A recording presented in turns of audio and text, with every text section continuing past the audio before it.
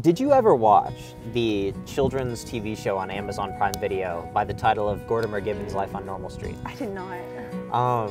Have you ever heard of that? No. It's a really good show. Do you know who Brett Cooper is? From the Daily Wire? I know what the Daily Wire is. Oh, well, she works at the Daily Wire. But she was in an episode of Gordimer Gibbon's Life on Normal Street. But it also, there was an episode where this girl named Mel, who's one of the trio, her mom dies, and the whole episode is about like grief and dealing with it, and it's remarkably deep for a Really? children's Yeah, show. that's interesting. And of course, future Mel travels back in time Right, to of course. try and stop former Mel from spending her whole life trying to travel back and stopping her mom's death. But yeah, I was pleasantly surprised. And it also, have you ever watched Lost? No, my parents keep telling me I need to watch it. But You I need to watch haven't. it. It's really tiring by the end, the tropes that you realize, because Yeah.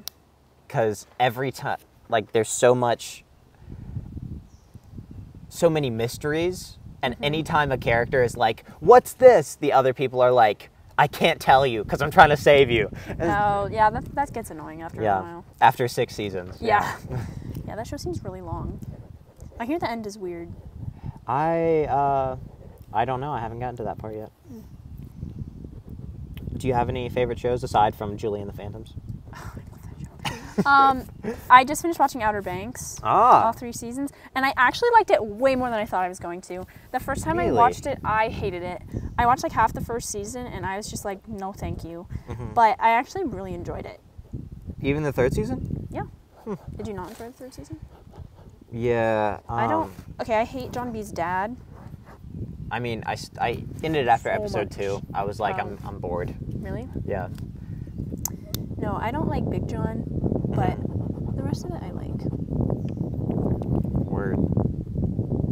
What about artists? Who are your top artists? I'm not gonna lie, since March, I've listened to like only Joshua Bassett.